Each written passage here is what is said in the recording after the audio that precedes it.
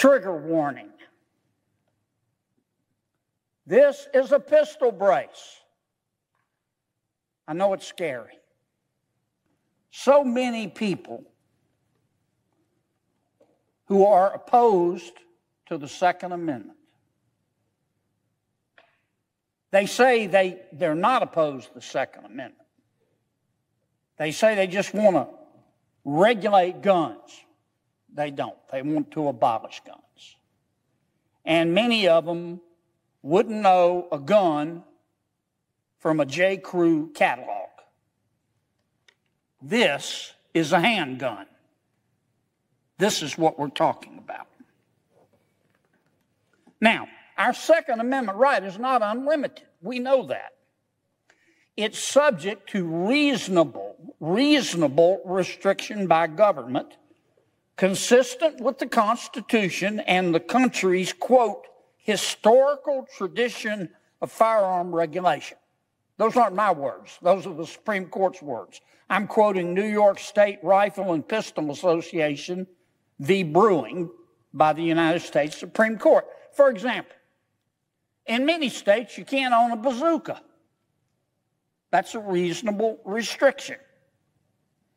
Your right to own a gun can also be restricted if you suffer from mental illness.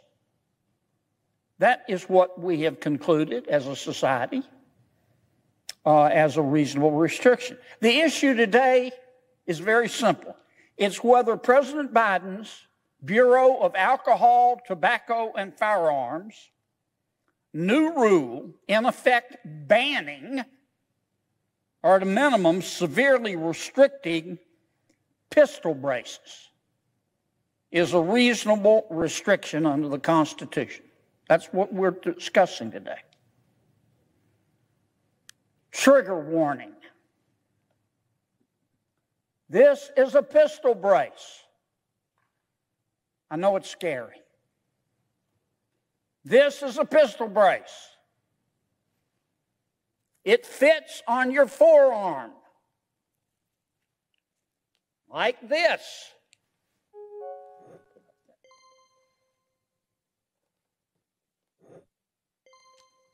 Here it is, right here. To the pistol brace is added another piece that grips the handgun. That's what we're talking about here. A pistol brace is also known, this scary piece of equipment here, is also known as a stabilizing brace or an arm brace. It's a simple device. It's mounted to the rear of the pistol. It's designed to anchor the pistol to the shooter's arm, right here. It goes on the forearm.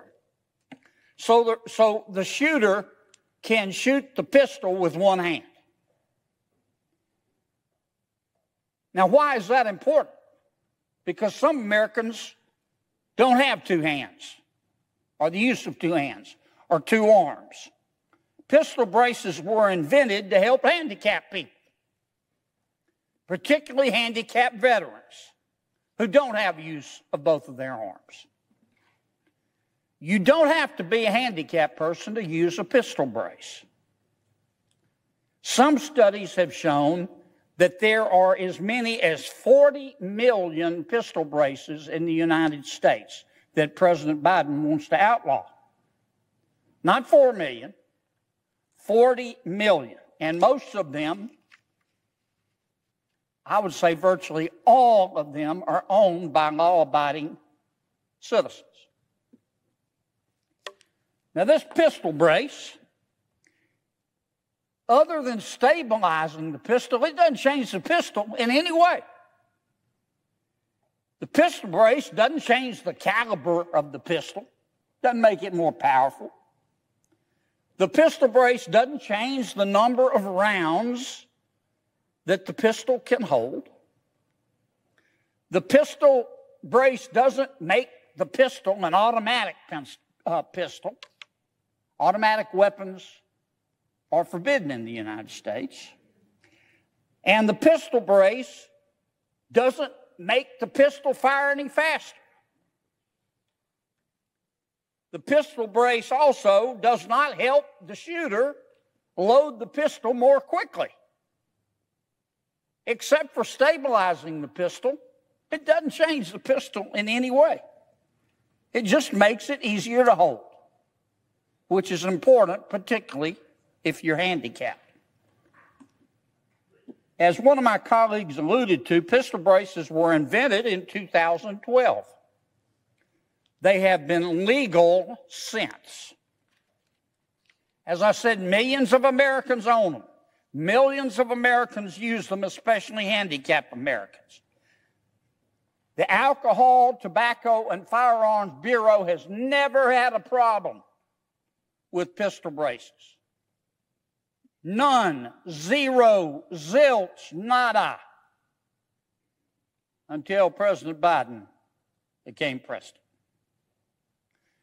Now, President Biden and his ATF have promulgated a rule. It says attaching a pistol brace to a pistol somehow magically stops the pistol from being a pistol and turns it into a short-barreled rifle.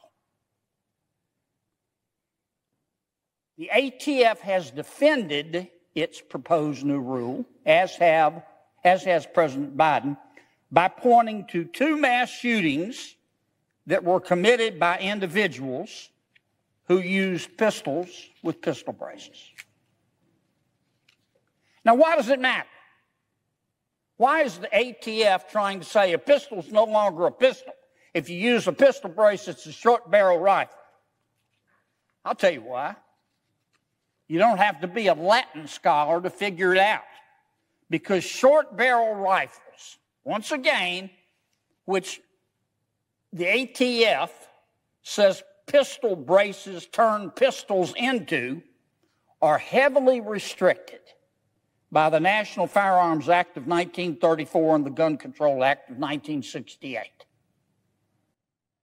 That's why they want to turn a pistol into a short barrel rifle by using a pistol brace.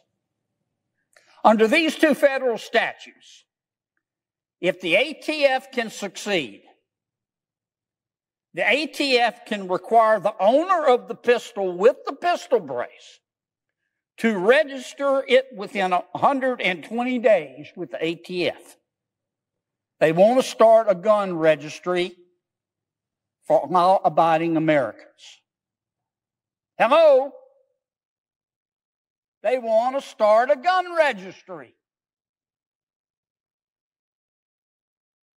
If the ATF pulls this off, this is what they can do. This is what you have to do if you own a pistol brace and you use it with your handgun, handicapped or otherwise. You got to register it within 120 days with the ATF. You got to destroy the pistol brace. You've got to dismantle the pistol brace, or you've got to surrender your pistol to the ATF, or you have to destroy your pistol. And violations, if you don't do what the ATF says, violations of these 2 federal statutes are punishable by 5 to 10 years in prison and fines of up to $250,000. Stupidity should hurt more. Unless you self-identify as an idiot, you can see what's going on here. The American people may be poorer under President Biden, but they're not stupid. The ATF is trying to keep Americans from owning pistols, and/or they're trying to keep Americans from owning pistol braces, and/or they're trying to use this rule to start an extensive national gun registry. And the ATF rule is just a backdoor way to subject pistols to more smothering regulations. I swear to God and all the angels, Americans get so much government, they choke on it. They choke on it.